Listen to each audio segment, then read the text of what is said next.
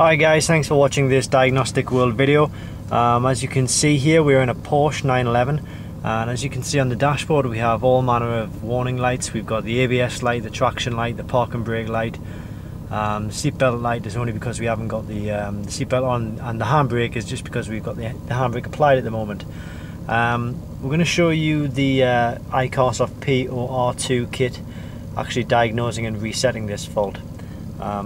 So what I'll do is I'm just going to show you the complete process. We've actually already diagnosed this fault, and I'll show you the fault we were getting. So I'm just going to put this, just hold the camera a bit better here. Right, there we go.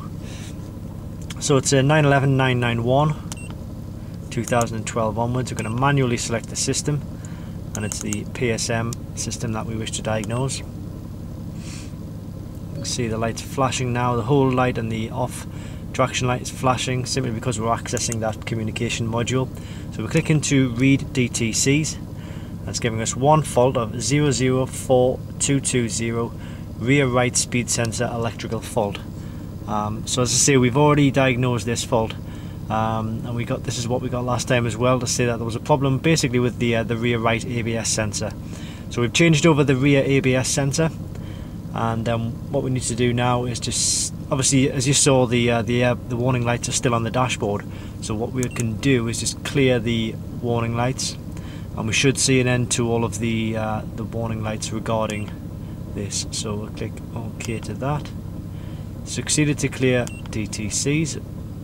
So the lights are still on, but as we slowly come out of this system, there we can see the warning lights have all disappeared. Obviously that's the park and brake light which we have applied, and that's the airbag light because we have got the, well, sorry, the seatbelt light because we haven't got the seatbelt clicked in.